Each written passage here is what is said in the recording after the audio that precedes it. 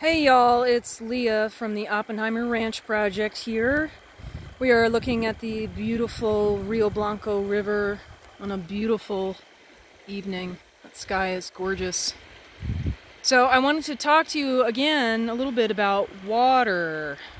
We've talked about water on the channel several times.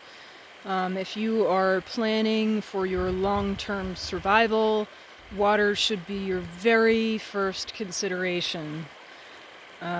For obvious reasons, I hope. So I actually bought a house 2 weeks ago in a secret location. The reasons why I did that, considering that we're building a house, are somewhat involved, so I won't get into that here.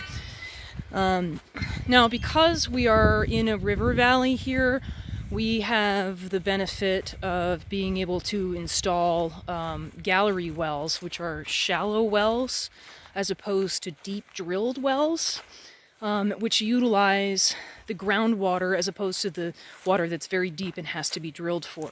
Now, this has a couple of benefits. If you are drilling a well, your first drill is going to cost you about 15 grand.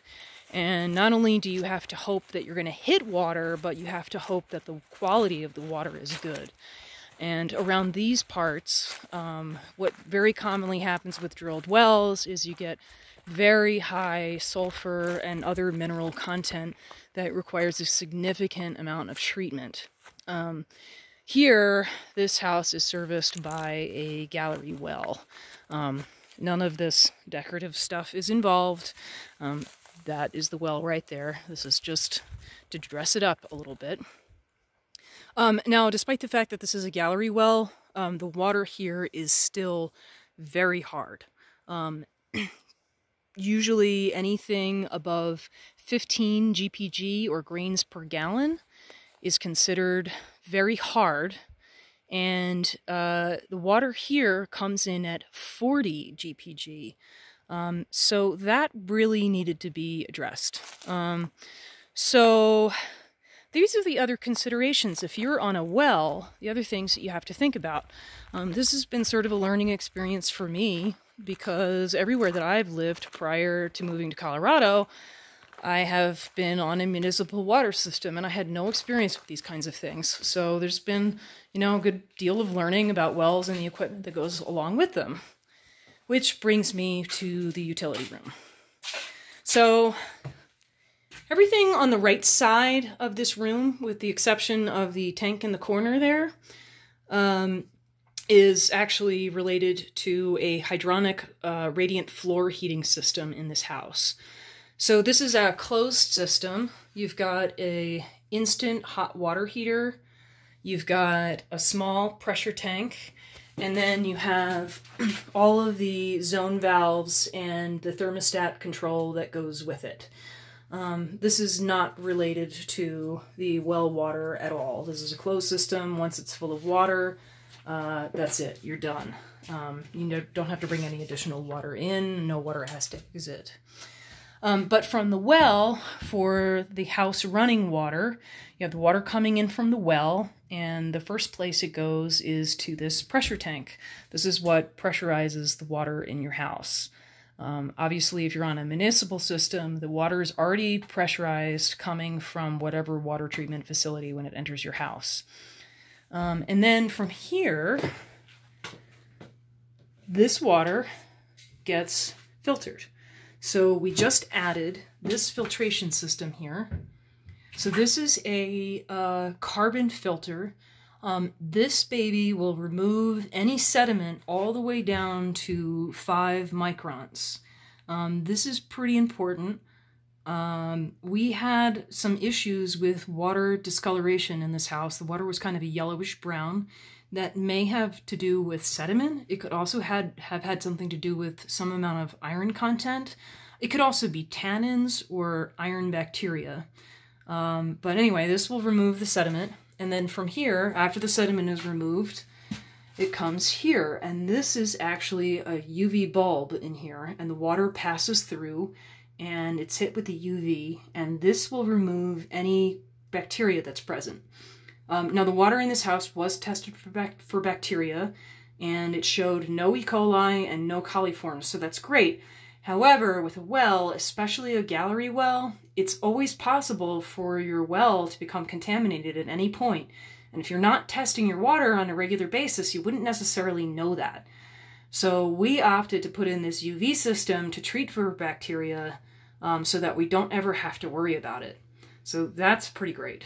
And then from the filtration system, this water goes into a softening system.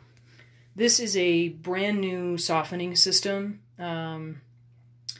This plus the tank in the corner, which just holds the softening salts that have to be filled periodically. There was a softener in this house. However, it was not hooked up, and it looked like it probably wasn't functioning or it broke. So that's probably why it was no longer hooked up. And this seems to be a better softening system anyway, so we just opted to replace it.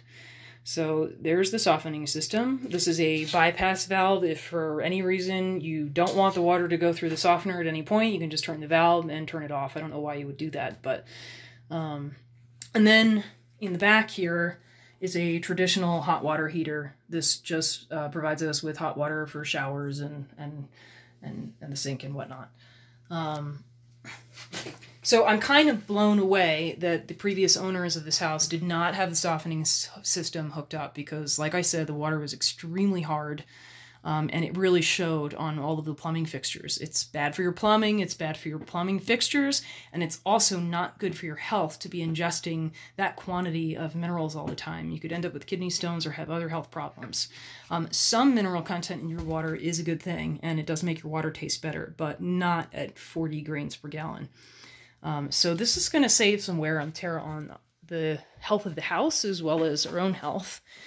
And there is one more item here to show you, which is the last step, which is that we put in a reverse osmosis system under the sink for drinking water. And the reason that we did that is because also the water tested very high in total dissolved solids, or TDS. Well, maybe not that high, but the US EPA considers anything above 500 parts per million to be not good drinking water, and this came in at 595 parts per million. Total dissolved solids, TDS is usually sodium-based. There are free mineral ions in the water. You cannot remove them with a carbon filtration system. That house filtration water system cannot remove TDS, but the reverse osmosis system can. So we put this in as well, and as you'll see, it also has multiple filters, and then it has this reverse osmosis tank.